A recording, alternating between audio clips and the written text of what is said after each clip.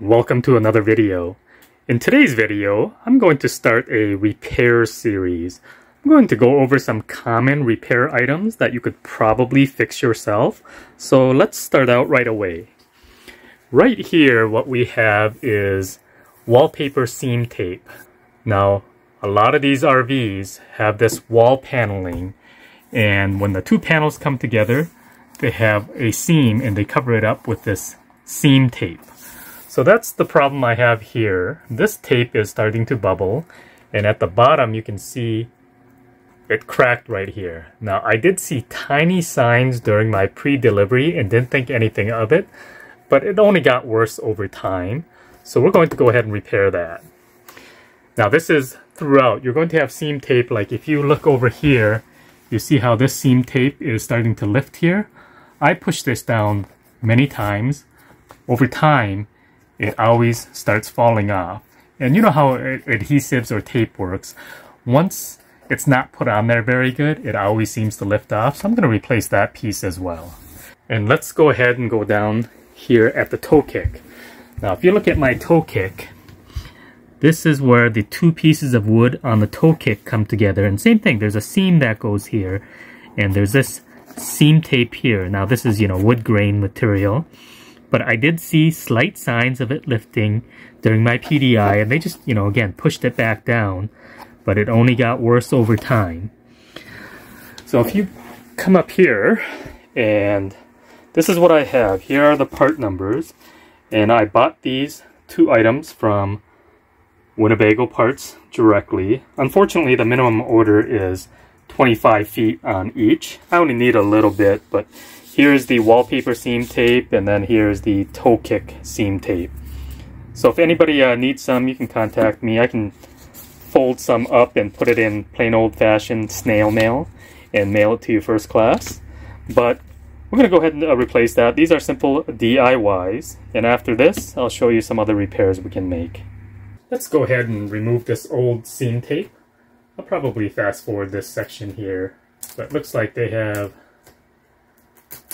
one piece that stopped here, but it should have continued on to this section here. It looks like you have to tear this off carefully, otherwise the wallpaper on this piece of wood looks like that wants to lift off right now, so I do have to take some caution. I'm going to take some time here and we'll speed this up, but looks like this will take some finesse work here.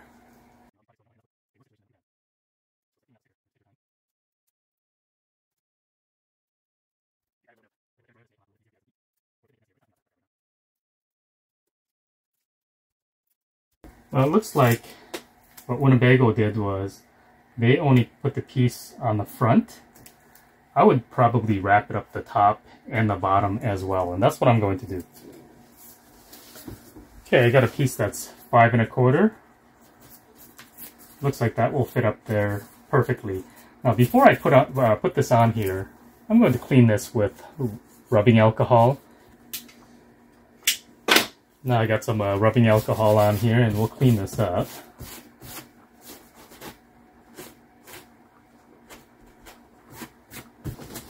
Okay, let's get this on here.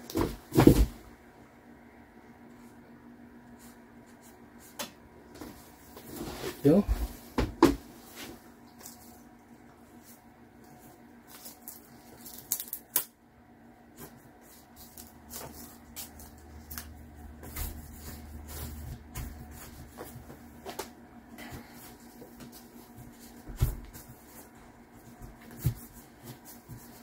Okay, that should do it. I'll rub this down some more, but you get the drill. It's a pretty easy fix that you can do yourself. Let's jump on to another one. Okay, we're going to do the same thing with the toe kick.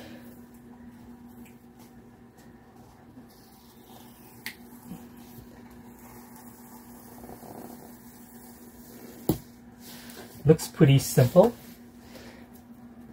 And based on what I see here, looks like we can use the same height to get it in there. But same thing, we'll clean this area with rubbing alcohol. Okay, I got my new piece on here. We can start on the bottom on this one.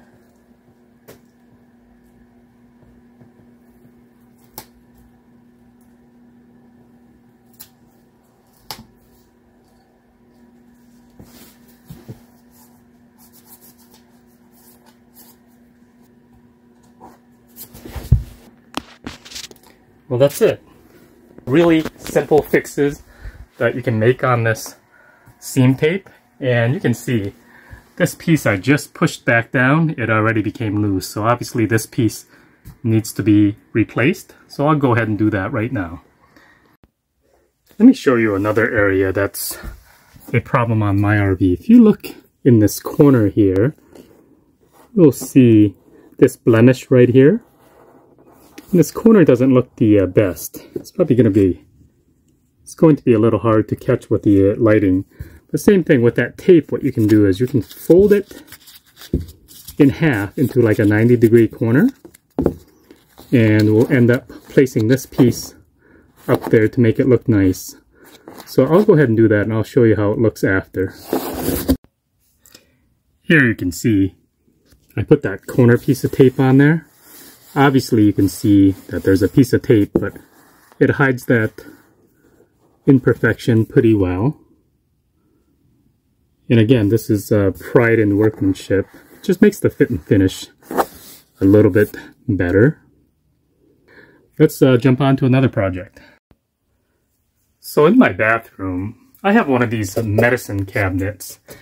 And after the first year, my medicine cabinet started falling off the wall. I tried to see what was really going on, and if you look closely, you're going to see the old screw holes here inside. See those old screw holes up on top? So how Winnebago and many other RV manufacturers assemble their walls is whenever they want to anchor something into the wall, inside the wall assembly, they don't hit the metal studs. Usually there's barely any metal studs, but they glue a piece of metal onto the foam itself, and then this little piece with the wall covering on it, it's not plywood, it is 1/8 inch thick Luan. So technically not even plywood, it's so thin. So if you only attach a screw to the Luan, it's not very strong at all because it's so thin. I think everyone knows what 1/8 inch is. But what they do is they put a metal backing on here, and the reason my cabinet fell off is because you can take that magnet. Remember that magnet I used on the stair trick? There's no metal behind there. They actually mounted the cabinet. See how this magnet sticks now? They mounted the cabinet almost 2 inches too low. So when that happened, they missed all the metal backing. So I had to take this cabinet out, raise it up. You know, it looks like I raised it up about 1.5 inches so I could actually hit that metal backing. Now these holes are left behind. Let me show you what a little trick I do to fix these holes.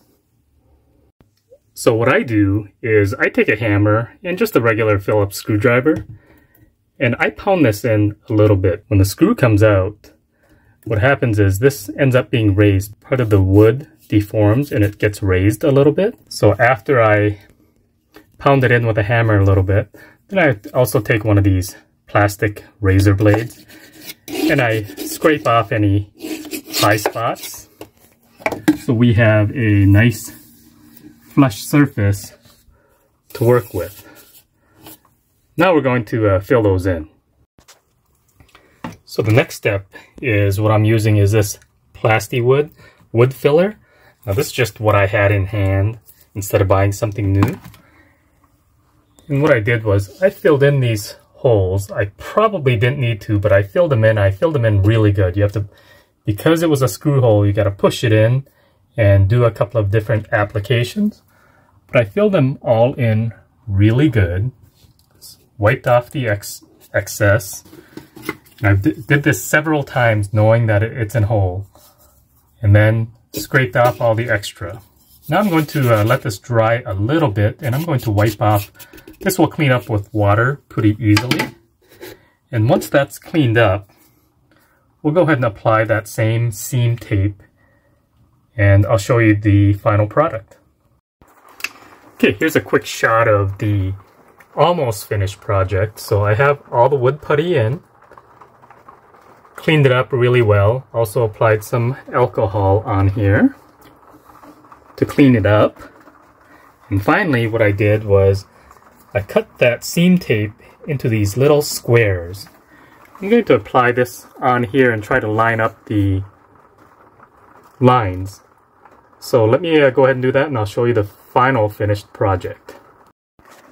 Well, here's the finished project.